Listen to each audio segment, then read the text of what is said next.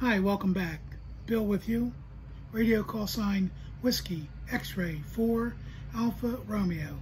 And today we're going to do an unboxing and an installation of a very unique and little antenna. And when I say unique, it surely is unique. And when I say little, it's little. Come with us and we're going to take a look.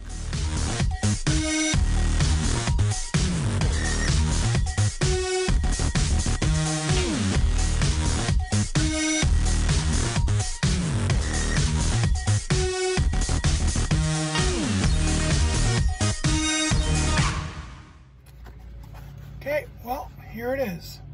This is an antenna made by, just make sure I get this right, HYS Amateur Antennas. Now, as you can see, it's pretty small.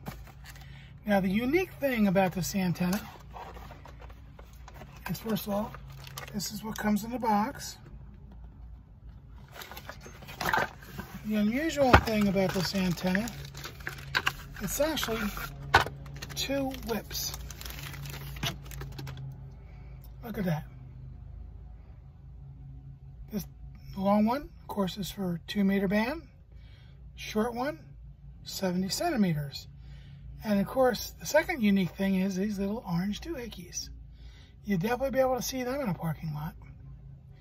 Now, little, let's see if I can get this whole thing in. 17.5 inches. And it is a mag mount. There's the mag mount. And it's in a PL259. I'm going to install it on my 2015 Jeep Cherokee. So let's see what that looks like. Alright, there's the size comparison between that new antenna and the old tram. As you can see, it is a whole lot shorter. Now, why did I want a shorter antenna? Well, I live near Disney World, and we want to visit Disney Springs, and they have a couple of low roof garages, and the tram is too big.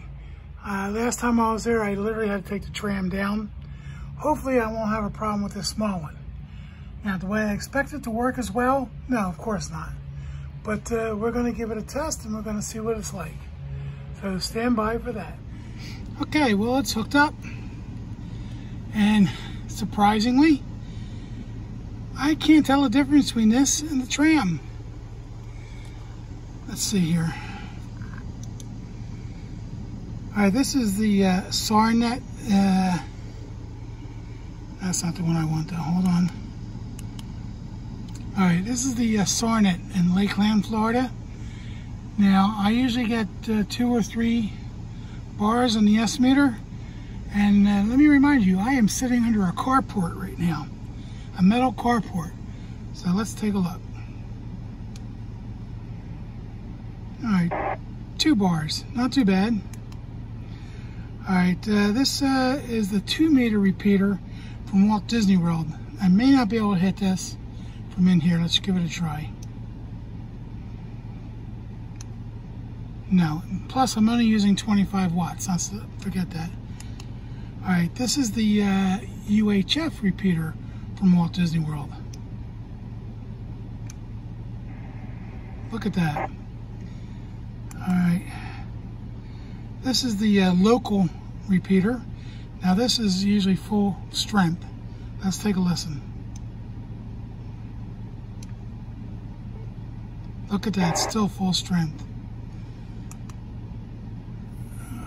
That's UHF calling, VHF calling. All right, now this is Dundee is not open yet.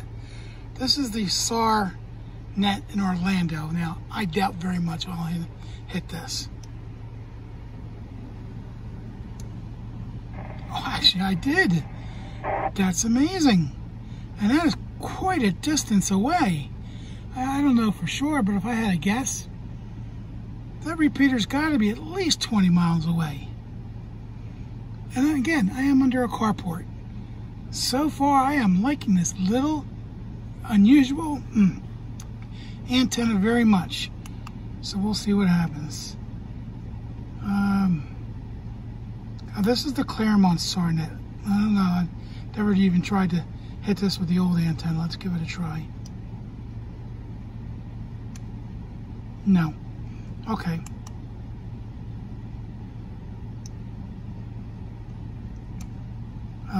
That stands for turnpike. I forgot what it was. Can't hit that either. Of course, this is the 10 meter FM calling frequency. I'm not even going to try that because I do not have a 10 meter antenna. Wow. I am pleasantly surprised. Well, that'll wind up this video. Thank you for joining me. And hopefully we're going to add some more content in the future. So 73 for now, and good DXing. Bye.